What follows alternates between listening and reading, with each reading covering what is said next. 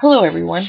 This is Donna Rios with New Wind Marketing, and I'd like to welcome you to the blog. What I'm going to be doing here, it's taken me a while to kind of put all this together and to really focus on who I wanted to market to. And the more that I thought about it, the more I just wanted to really encourage and help out and support the stay-at-home mom and dads out there, the entrepreneurs at heart, the retired folks who have gifts and talents, and they have the abilities to create things with their own hands. And how to take that, maybe doing things for your family, making cakes for your friends, doing flower arrangements, whatever the case may be. Maybe you make jewelry or whatever, but how to take that idea now and to put it online to help you reach a much broader scope of folks. So, but to do that, there's a process, of course, and so I want to be able to share with you the wealth of knowledge that I have in developing a website. And how do you go about doing that? What kind of things are you looking for? What do you even need on your website? And so I know that, when you're first starting out, if you're first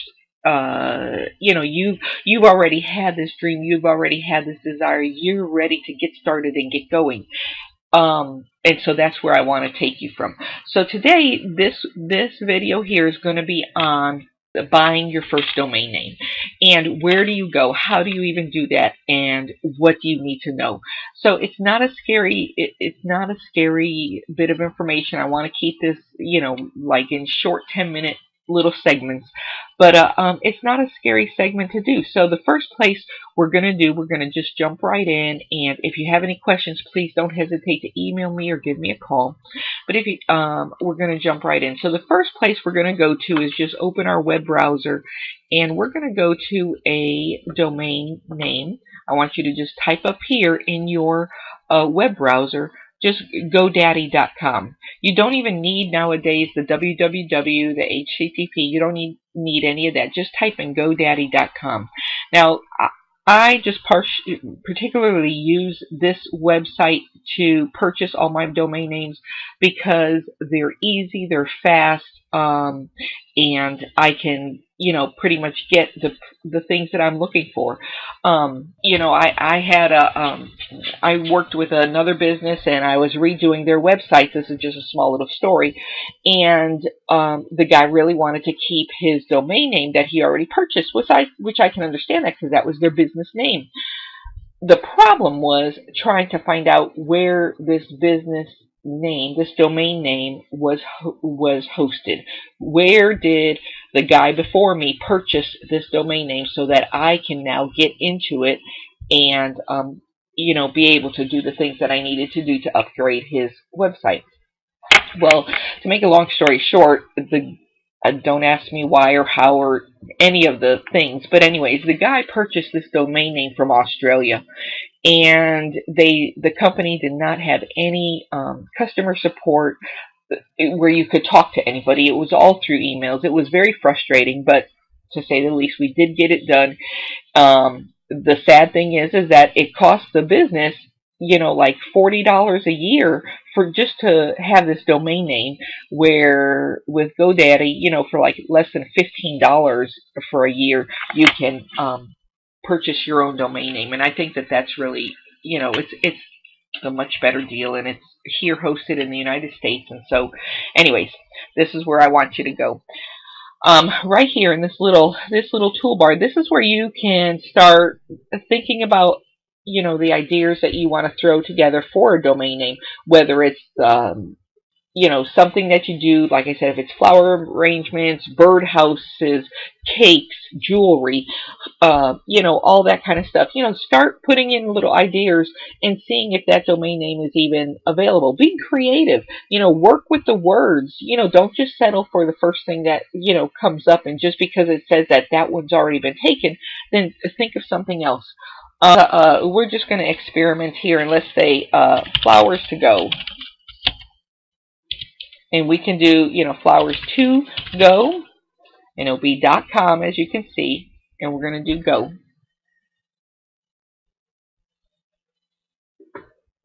And it's saying here, flowerstogo.com is already taken.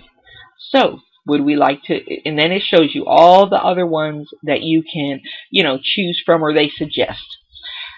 My suggestion here is to stay with a .com. The reason is because almost 99% of the people, when they are searching for something online, or you tell them a domain name, they instantly register, flowerstogo.com. They don't think of .net, .info, whatever. They think of .com. So let's try to think of something that the people will recognize. So, okay, flowerstogo.com is already taken. So let's try something else. Let's do flowers and then the number 2, go. And flowers to go is already taken. So we're gonna, that's why I said it just takes a little time. You got to play with the words. You got to get something that you're really looking for, something that can jump out at people. And in today's day and age, it doesn't have to start with an A to be the top of the search engines. It doesn't have to be anything. It can even be your name if you wanted to. Whatever you're wanting to create, whatever you're wanting to do, this does take a little bit of time to think about, not just throw something up there. I mean, a lot of people do, and that's fine. If you want to build a little business, if you want to build a reputation of excellence, if you want to build something that's going to be lasting and leave, something behind that you are proud of, when people look at this and they look at your name, they can be proud, you can be proud of what you have created, not just with your business aspect of the things that you're selling or what you're producing or the services that you're offering, but with your website itself. Then this is something, take a little time on.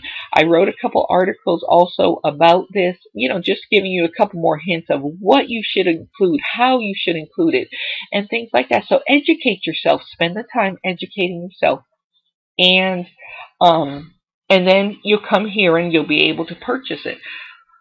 So let's see. Say we're staying with the flowers thing. So, what if we do this? To go flowers. To go flowers is already taken. Okay, let's my flowers. All right. Okay. What if we do this? Flowers by Donna. If that's my name, I mean, you can use whatever name you are or anything like that. Oh, that's already taken too.